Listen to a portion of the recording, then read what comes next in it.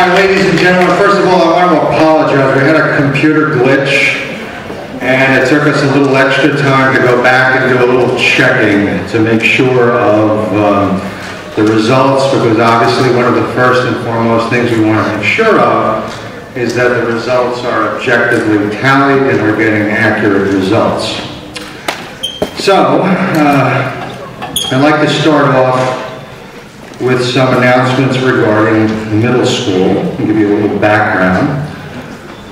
First of all, each middle school exhibit is seen by 3 judges and scored independently in the areas of creative ability, scientific thought, thoroughness, skill, and clarity.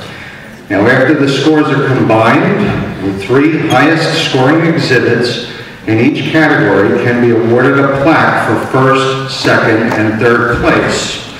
Now, to qualify for third place, the exhibit score must attain an average of at least 80 out of 100. The second place award is given to an exhibit that scores no less than an average of 85, while a first place exhibit must attain at least a score of 90. That means it's entirely possible that we might not give out a first or second place award if none of the exhibits in that category scores beyond the minimum required. Now, in the event of a tie, each exhibit that qualifies for an award will also receive a plaque.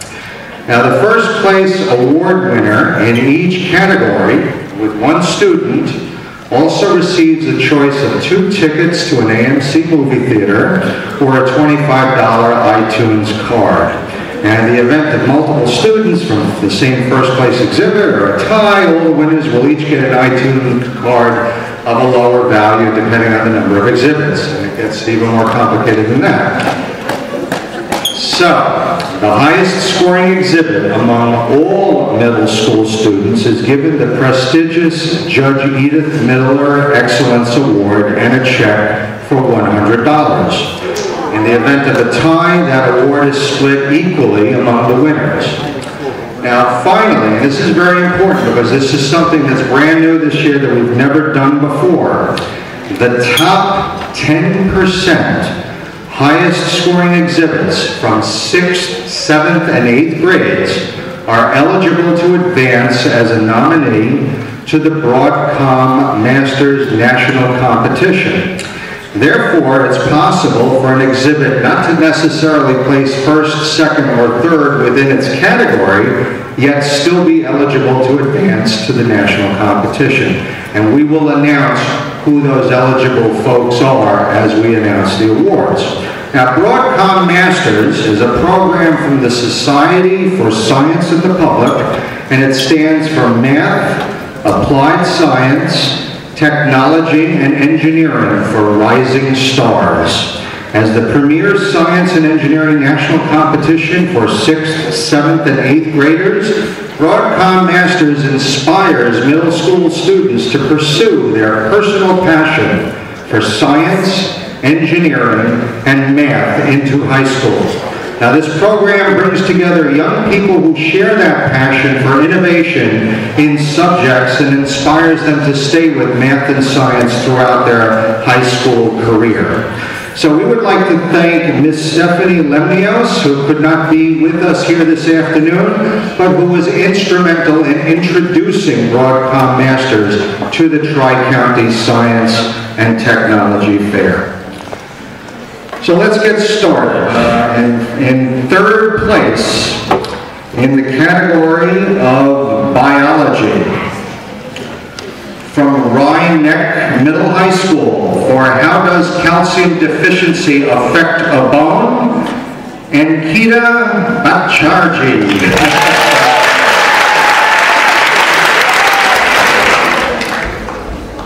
Also, that's a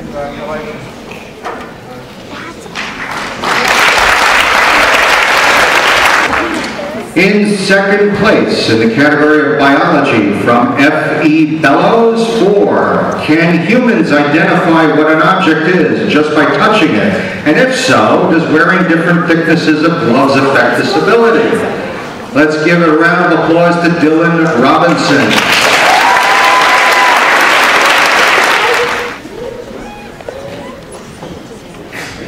Congratulations.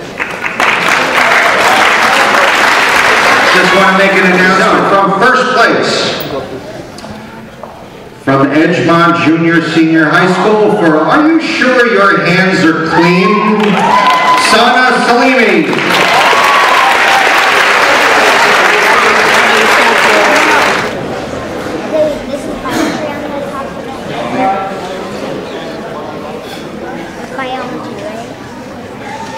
Alright, let's go on to chemistry.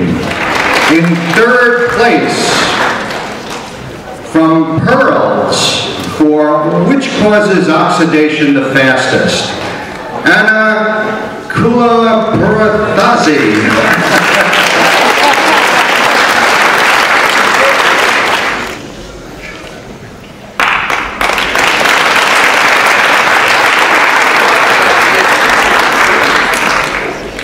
Our second place award winner in the field of chemistry, from Somers Intermediate School for Bubbling Lamps of Lava, Ryan Mahoney, Anthony Miller, Tom Hope.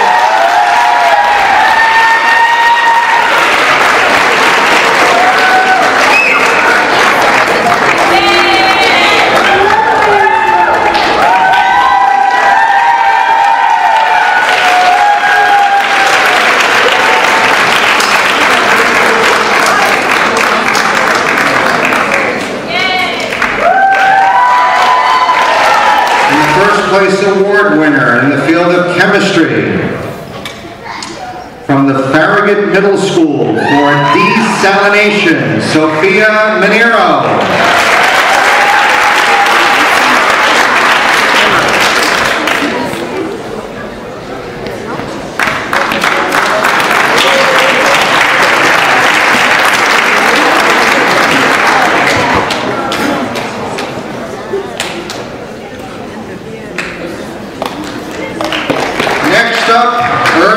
Space Science, a category I'm sure our MC Joe Rea was very familiar with. In third place, from John Jay Middle School, aiding in the fight against global warming, the most efficient insulator. Let's give a hand for Katie Rita.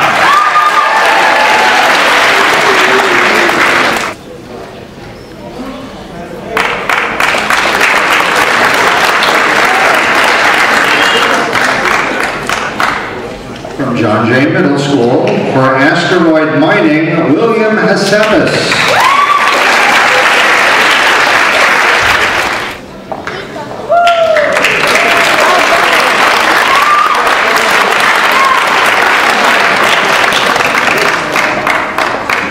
And in first place in Earth Space Science, from Edgemont Junior Senior High School for diatom, diversity in different bodies of water, Brinda Rao Pundaraju.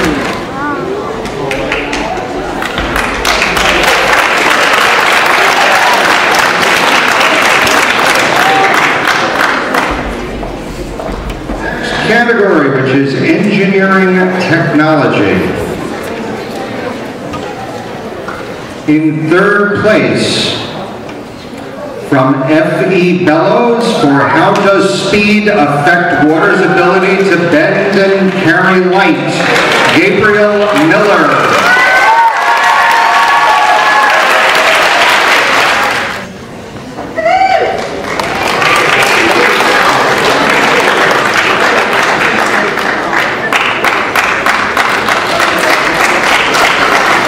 We have a tie for second place. The first second place winner in engineering technology, from Rhinebeck Middle School for Gearing Up for Engineering, Ryan Moron.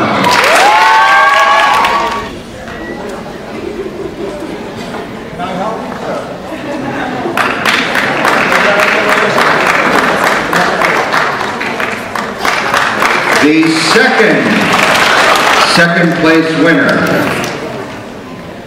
from Edgemont Junior Senior High School for Killing Bacteria with Different Methods, Abby Marks.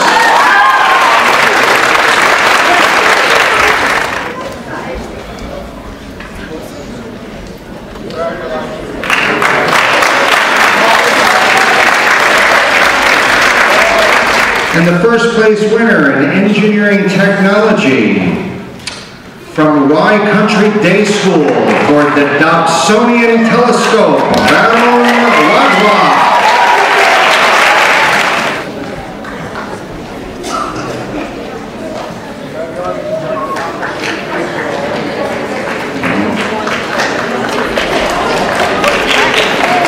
Okay, the next category is middle school environment. So we have a tie for third place. The first third place winner from Edgemont Junior Senior High School for 5-second rules, safe for sick, Jonah Feldman.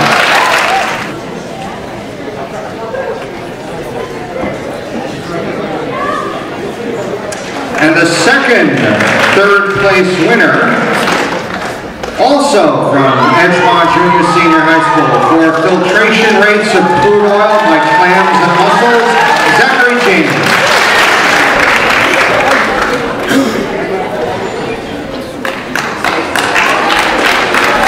Our second place winner in middle school environment from F.E. Bellows for how long does clothing infested with deer ticks need to be tumbled in a clothes dryer to ensure that all the ticks are killed? Let's give applause to Lucy Friedman.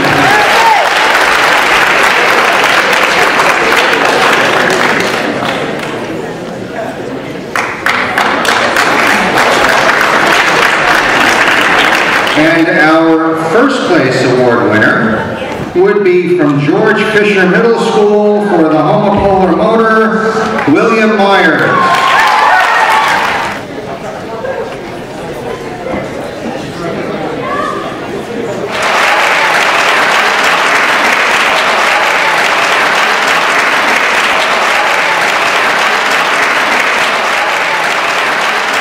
Let's go to health medicine. In third place, from John Jay Middle School for how does music affect different types of people, Sophia D. Cubillis.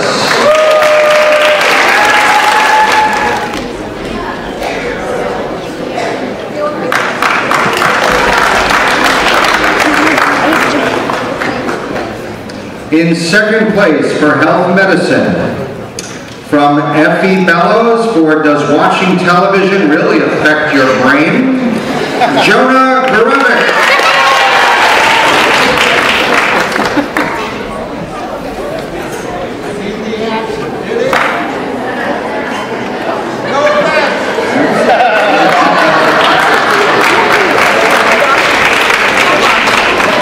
And our first place award winner, and a winner of either a choice of AMC theater tickets or an iTunes card from George Fisher Middle School for adapted Switch toys, Helena O'Sullivan.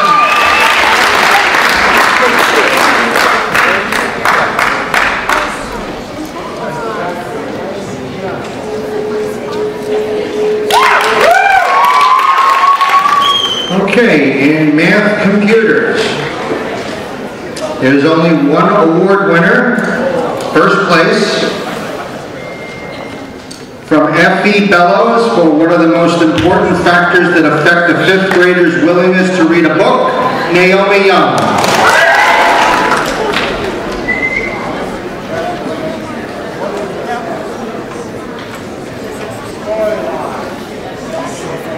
Storyline. All right, let's go on to our final category in middle school, and that's physics. In second place, from Pearls for can a coconut produce energy, Faith Lim.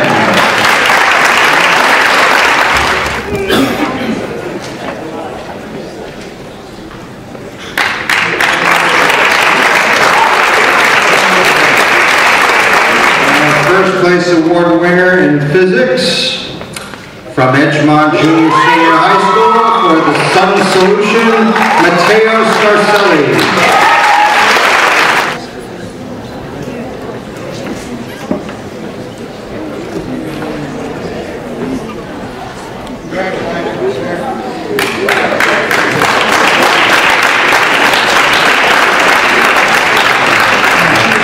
what I'd like to announce are the Broadcom Masters eligible award winners.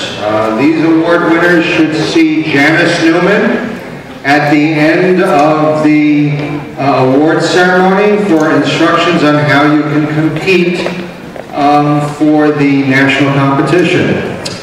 So the first, and she's in the first row here on the left-hand side. So the first exhibit that is eligible to compete in the Broadcom Masters competition from Edgemont Junior Senior High School for Are You Sure Your Hands Are Clean? Sana Salimi in biology.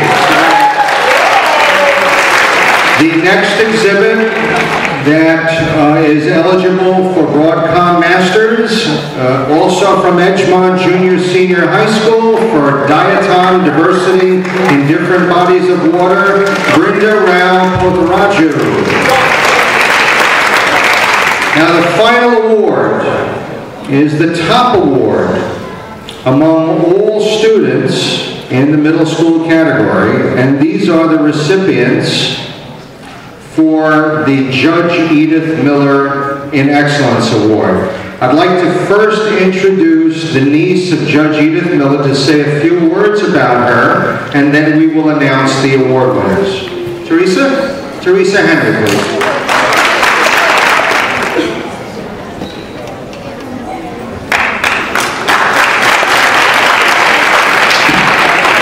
Good afternoon. My name is Teresa Henry, and as I said, Judge Edith Miller was my aunt, my mother's sister.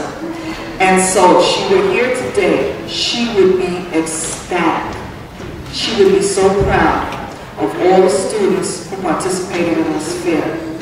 My aunt was very big on education. She was one of my mentors. And she always told us, knowledge. Knowledge is power. She went to high school and graduated at 17 years of age and put herself through Hunter College. She became a lawyer, eventually a judge, and then eventually a Supreme Court justice. But she always pushed education. And when I saw her today as a volunteer earlier, I was awestruck. You kids are awesome. You really are.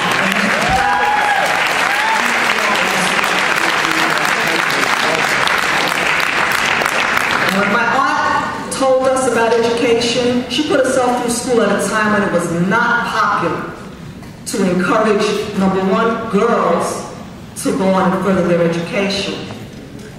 But even more so, and maybe this is not appropriate, but not for African Americans to go on to secondary and even higher education. So I am very proud of all the students and the diversity that I see here. And so very proud of this here.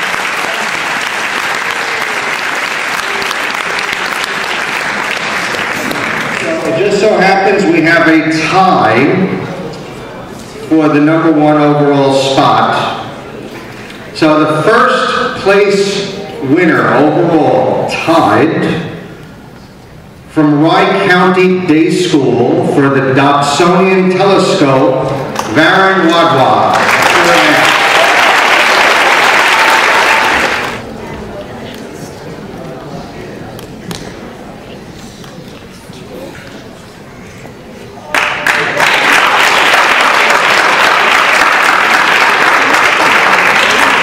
And the final award winner, also tied for first place overall, and the recipient of a check for the Judge Edith Miller Award from George Fisher Middle School for adapted switch toys, Helena O'Sullivan.